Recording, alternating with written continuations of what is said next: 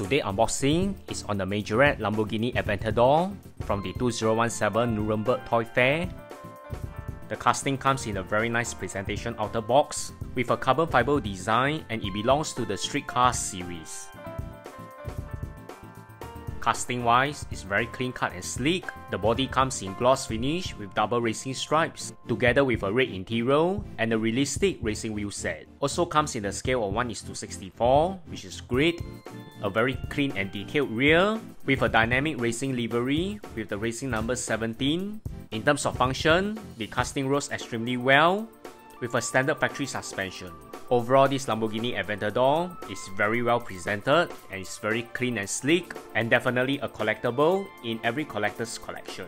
More Majorette unboxing coming, and remember to like, share and subscribe to this channel. Thanks everyone, bye!